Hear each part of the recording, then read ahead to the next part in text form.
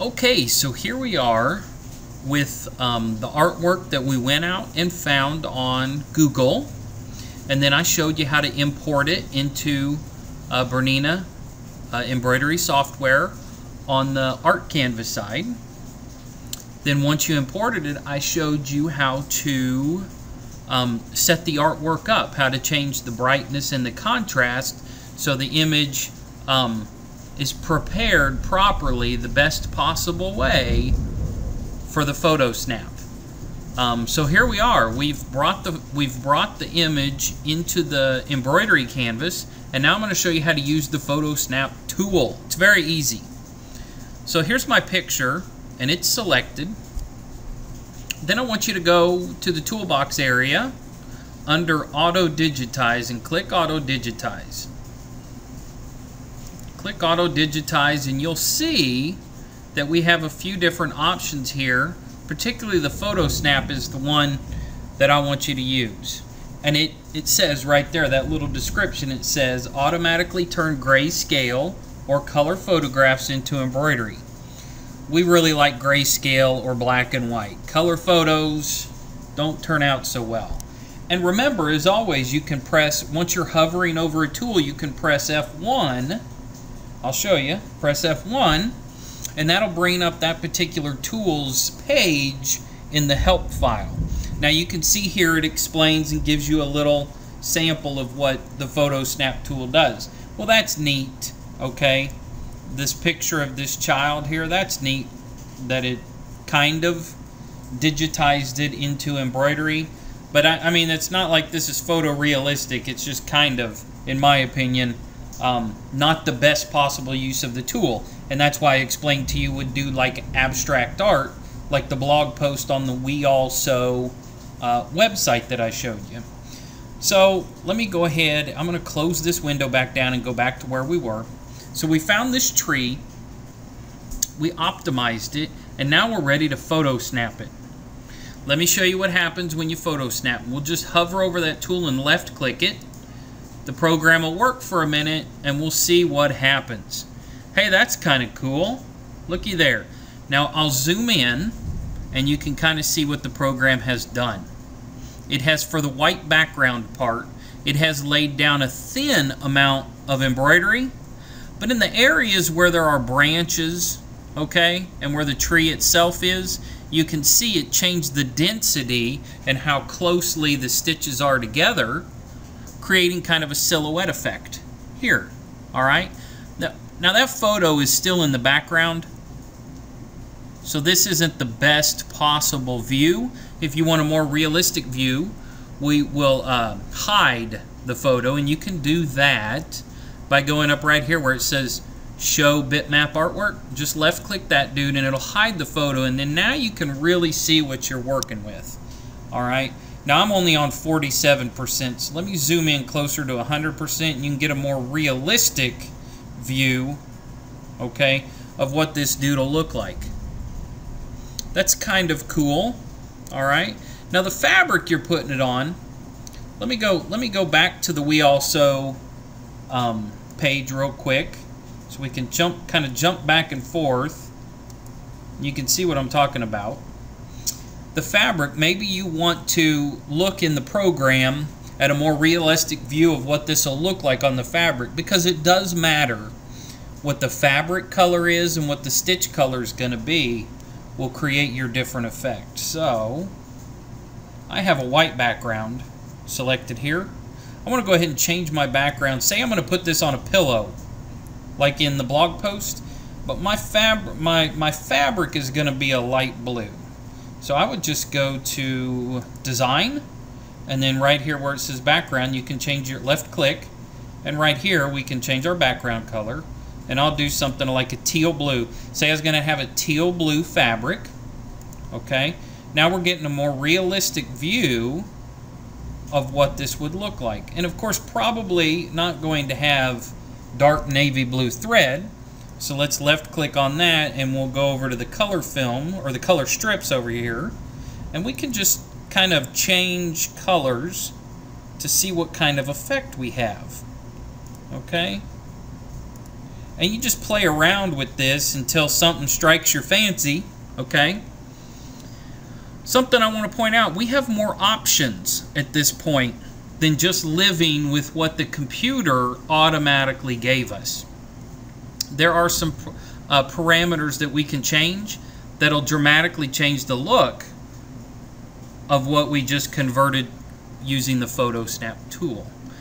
One thing that I'd like to point out, and when doing abstract art, I've found, looking around, that a lot of the ladies are doing this a little bit different. They will do it, you see where the actual object is where most of the stitches are? They're doing it in reverse. Let me show you.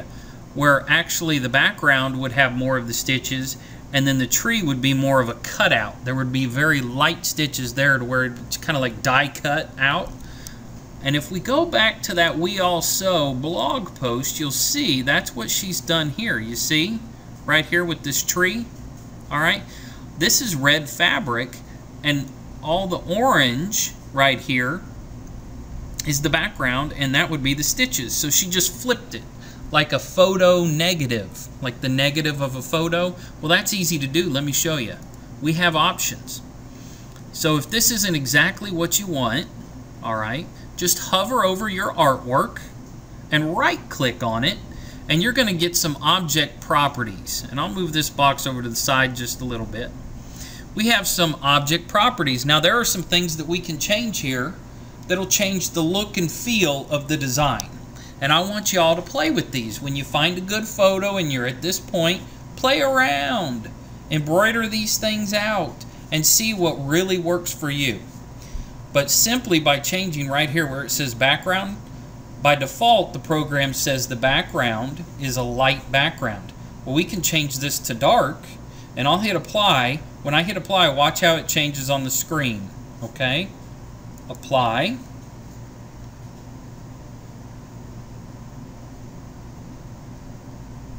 And it may take a minute. See, look at there. Now that's really neat. It completely changes the look of the art. Yeah? But we can also change the resolution.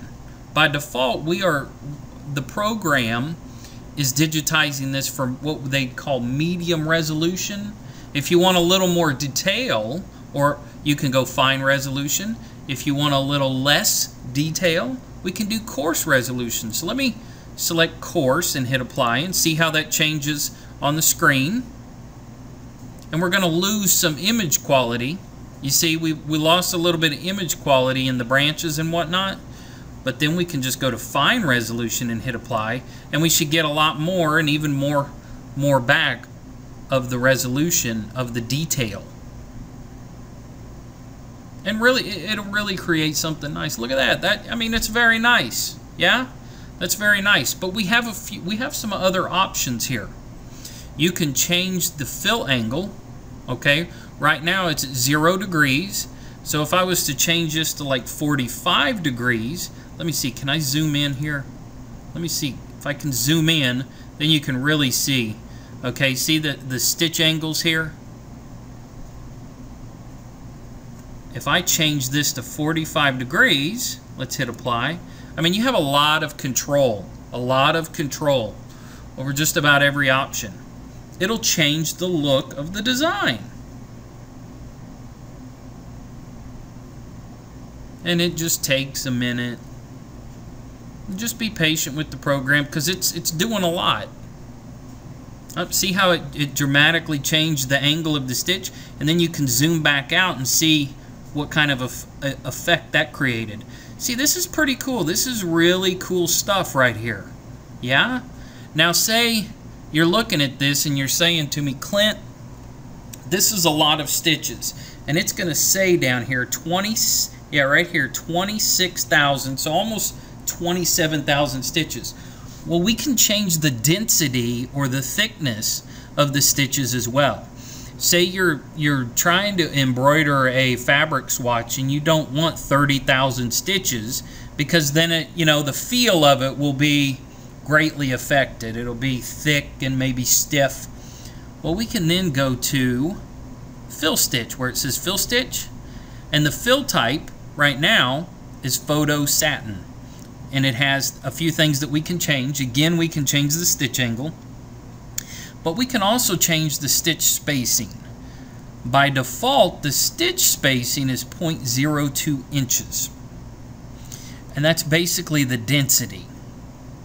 If I was to change this to 0.04, and when I hit apply, you'll see the stitch count will drop. Let me hit apply and see how that looks on the screen. Like I say, you have control over most everything.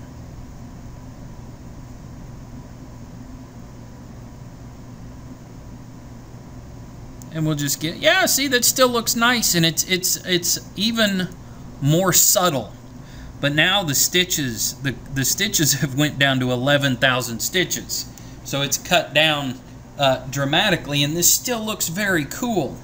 All right, and after you've made these changes, maybe try a few different colors. See, this is pink, but because you have a lot of the blue fabric showing through, it gives you a purple look. This looks purple, not hot pink.